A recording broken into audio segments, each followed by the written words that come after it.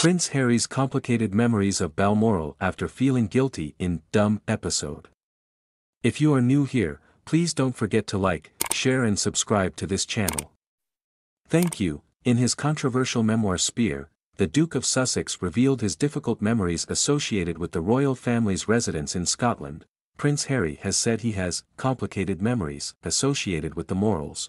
The entire royal family has been making their annual pilgrimage to the gorgeous Scottish estate that straddles the middle of the Grampians in western Aberdeenshire every August, apparently prompting uncomfortable feelings in the father of two. It has been described by the Duke's cousin Princess Eugenie as the most beautiful place in the world and is where the cousin's grandmother, Queen Elizabeth, sadly passed away last year.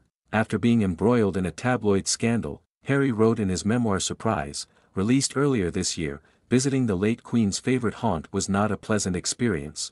The 38-year-old was recalling an event in 2012 when he was captured playing pool at a Las Vegas hotel. The Duke was photographed topless, which quickly made headlines all over the world. After this incident in the summer, he decided to visit his family in Balmoral, which King described as Kafka's nightmare. Speaking of Balmoral and his opinion on it, he added, "I ran away to Scotland, and met up with my family at Balmoral. It was August and they were all there. Yeah, I thought, yeah, the only thing missing from this Kafkaesque nightmare is Balmoral, with all its complex memories and the impending memory of a mummy's death just days away."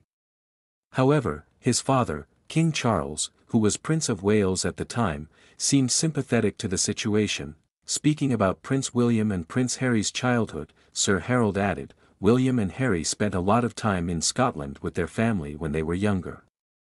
I think William and Kate will continue that tradition with George, Louis and Charlotte." In an interview with Spin Genie, the former royal butler stated that Prince Harry definitely enjoyed staying at Balmoral Castle. The Duke added, "Soon after my arrival I met Pa at nearby Birkhall.